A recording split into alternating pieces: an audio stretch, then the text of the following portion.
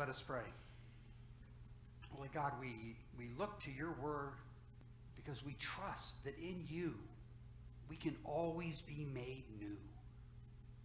In Jesus' name, amen.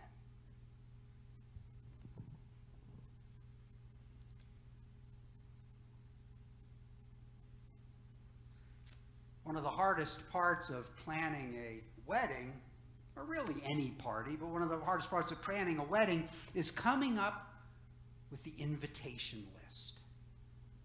In the case of weddings, focusing on weddings, and I'm guessing many of you have experienced this, I know I have. Negotiations between the betrothed couple and the parents can actually get pretty testy. Parents of the couple and the couple, they very often disagree on who should be invited. You know, do we really need to invite Aunt Irma and cousin Fester to the wedding?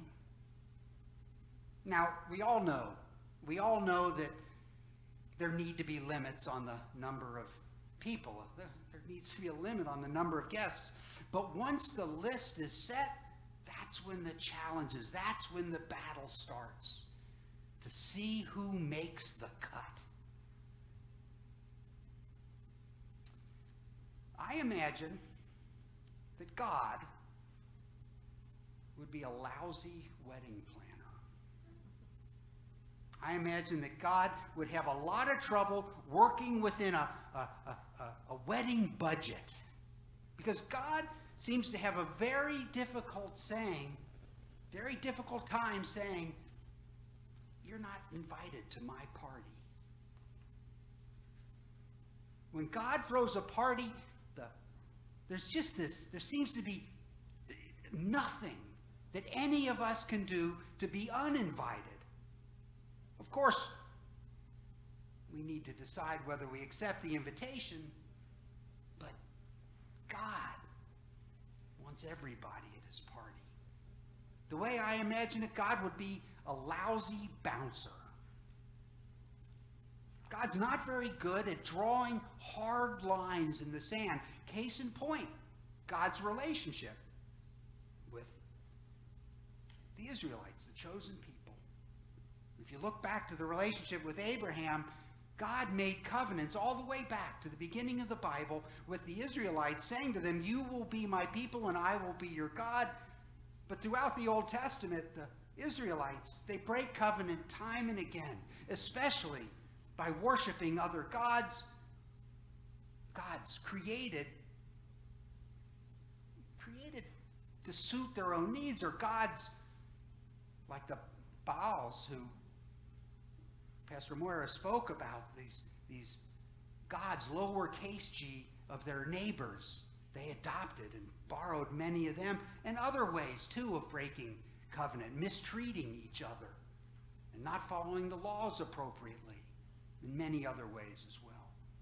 And so throughout the Old Testament, you have this kind of a dance where the covenants are made and then they're broken, but they're always renewed. God warns them, well, that's it.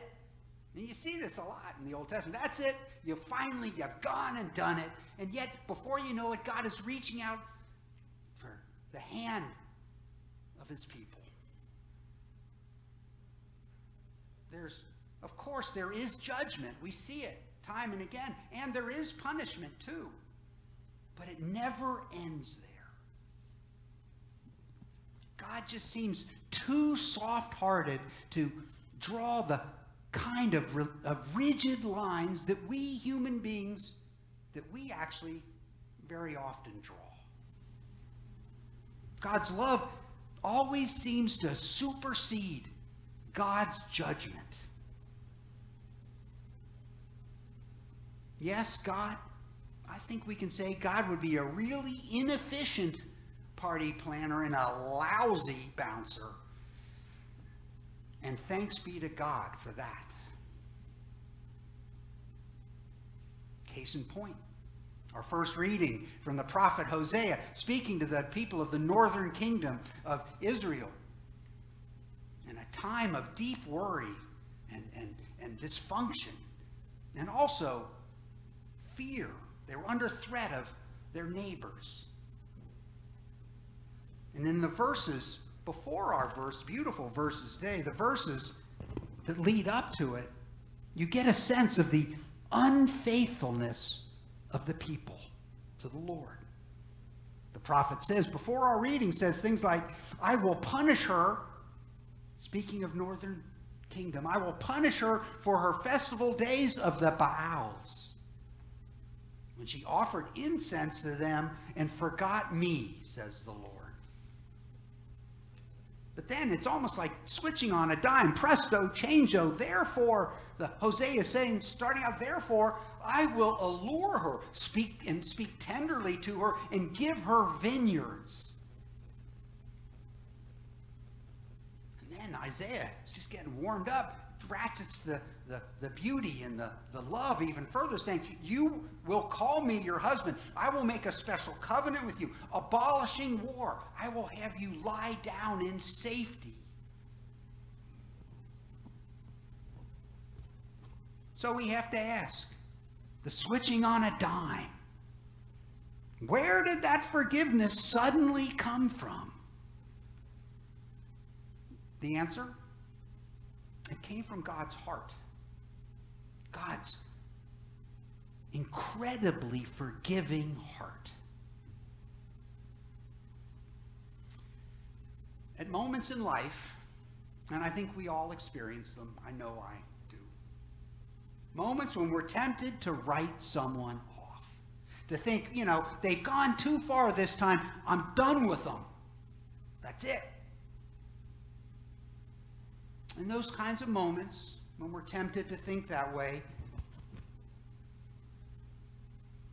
in those moments, it's good to pause and think about God's perspective, because God thinks differently than that. But wait a minute, we might think, I don't want those people at my party. They watch the wrong political shows, or they're rooting for the wrong team in the Super Bowl. That's a sensitive one, I know. Better be careful there. But in contrast, we see God's soft-heartedness, never more evident than in Jesus Christ. We see a God who's so soft-hearted as to put his own Son, Jesus Christ, up on a cross for our forgiveness. The same Jesus who shows up in our reading in Mark with this gigantic heart, and he gets into trouble for it. The religious leaders in that reading, they complain. Why? Why did Jesus invite this guy Levi? Why did he invite Levi into his inner circle? Everybody hates this guy. Everyone hates the tax collectors. He's working for either Rome, or in this case, he's working for King Herod.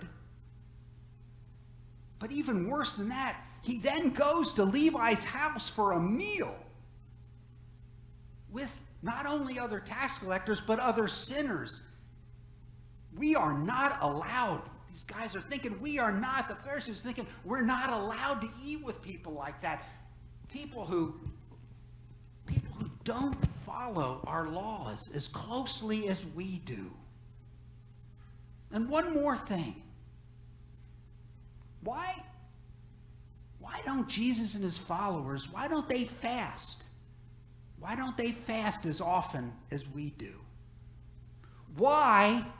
What they're really asking is, why aren't they more like us?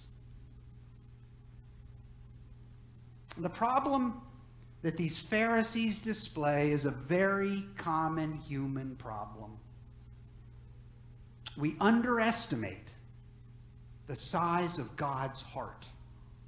And we actually, I think, try to put limits on who God loves. But wait a minute again. I've heard whispers that they believe this or they do that. Jesus, do you really want to be eating with them? They make me uncomfortable. I'll bet that guy doesn't even go to church. I'll bet that other guy has lunch. In fact, I think I saw him the other day in town having lunch with a tax collector.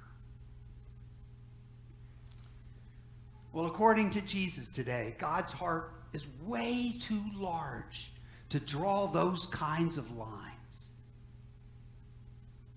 Now, at the same time, we might be tempted to think, I'm actually doing a pretty good job of managing my own life. I don't think God would be really that frustrated with me. It's really those who are messing up big time. Those are the people who need God. The problem with that kind of thinking is that we miss the party.